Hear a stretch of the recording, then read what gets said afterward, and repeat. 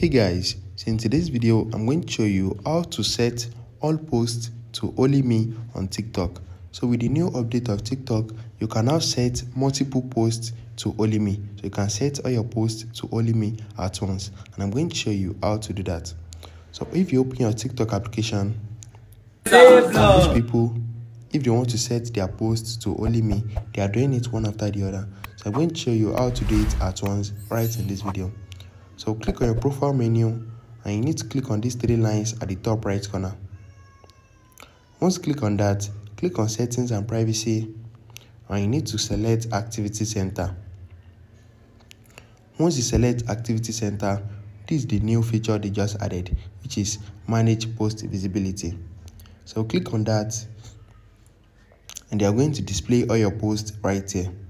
So once they display all your posts, you can now select them and change the visibility to only me.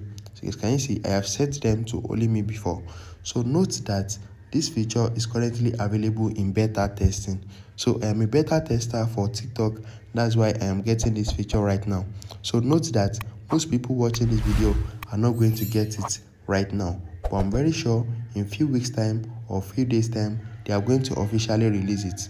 And before they officially release it, I'm sure they are going to add the select all option. So they are going to add the option to select everything at once. So I don't know, but that's what happens on most apps since I am a reviewer on YouTube.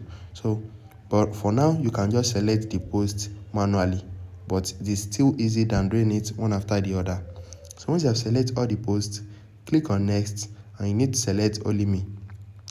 So if you want to make it private, just select only me and click on update. So guys, can you see this is very easy and straightforward, and it is a lot more easier than the previous method of doing it one after the other. So just note that you are not going to get this feature now since it is available in beta testing and support certain posts. So if you found this video helpful, smash the like button and subscribe to my channel for more amazing videos like this. Thanks for watching, guys.